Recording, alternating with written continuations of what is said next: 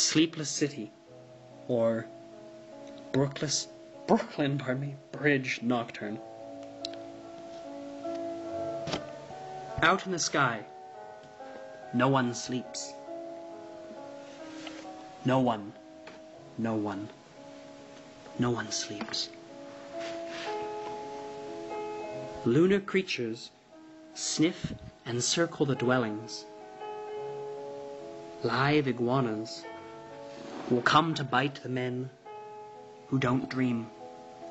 And the broken-hearted fugitive will meet on street corners an incredible crocodile resting beneath the tender protest of the stars.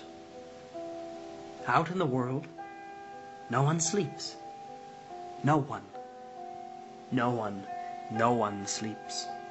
There is a corpse in the farthest graveyard complaining for 3 years because of an arid landscape in his knee. And a boy who was buried this morning cried so much they had to call the dogs to quiet him. Life is no dream. Watch out! Watch out! Watch out! We fall downstairs and eat the moist earth, or we climb to the snow's edge with a choir of dead Delilahs. But there's no oblivion, no dream.